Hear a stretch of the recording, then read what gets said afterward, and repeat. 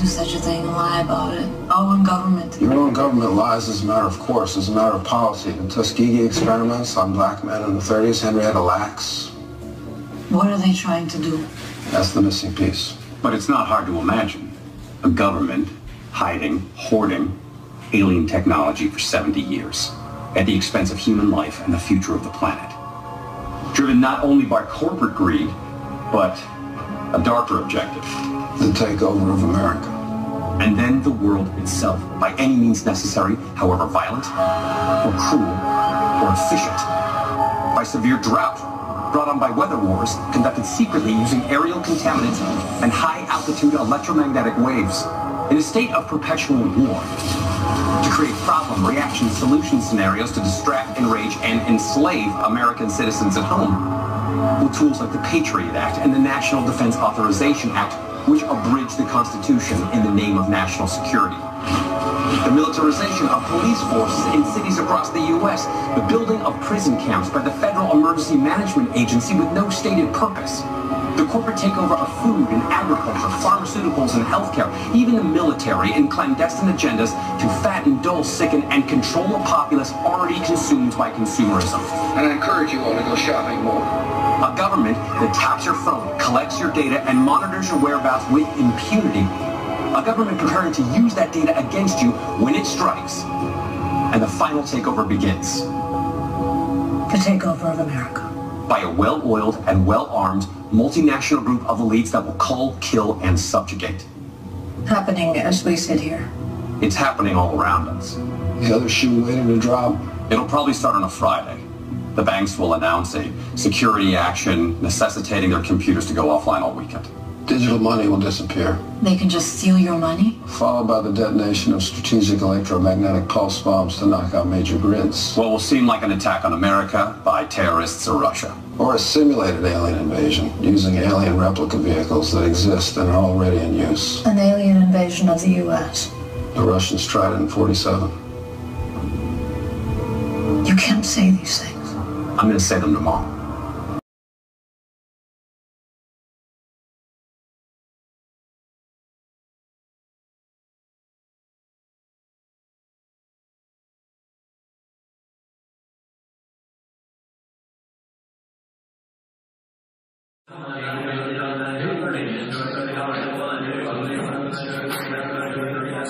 You live in a different world.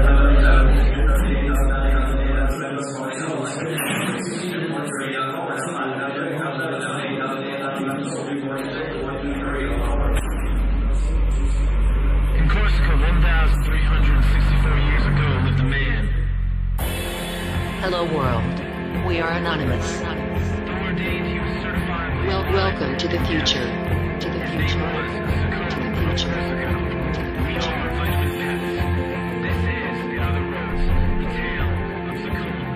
The 20th and 21st century. Humanity is currently living within a monetary-based world which had been hijacked by the banking institution. By 2020, the monetary system will collapse under the world's national debts, and the middle class will be driven to poverty. The lower class will stop receiving government financial assistance, and crime rates will rise and consume society. Following the collapse will be a war on religion, as many people of faith will believe these are the end times referenced in the Book of Revelations. All this turbulence will effortlessly trigger global civil wars, granting the United Nations the order from chaos scenario needed to launch World War III and the New World Order.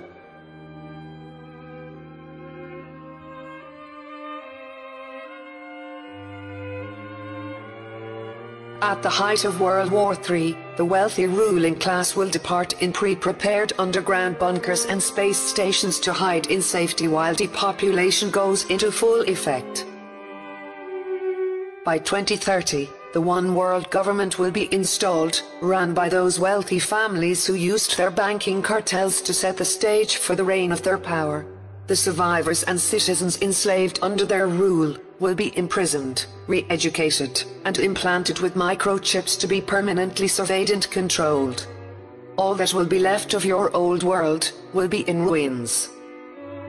But this isn't the first time humanity had to fight against a tyrannical power for their freedoms. The bubonic plagues of 1349 had destabilized society and gave church authoritarians the upper hand to seize more control over the European nations. And out of the grip of theocratic coercion, the Renaissance period was born. Not since the days of classical Greece had humanity been this vibrant and curious to know knowledge and freedom from the state. Great advances in art, music, and science were made in this period. We're due for a brand new Renaissance period, one that will overpower the rule of the wealthy and install a better plan than the one they have.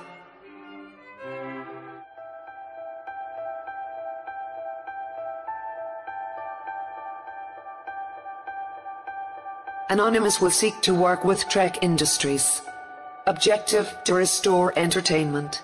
To create a more expansive and positive experience for the youth. This will help to inspire a new Renaissance period to emerge. A period where wisdom, connection, and emotional drive will be expressed artistically and politically.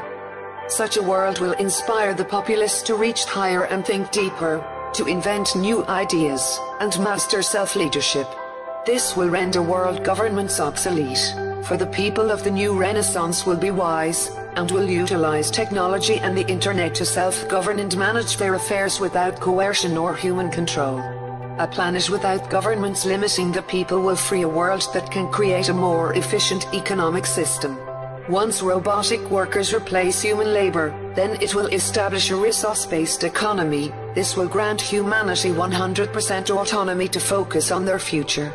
A future where Jack Fresco's Venus project can be implemented.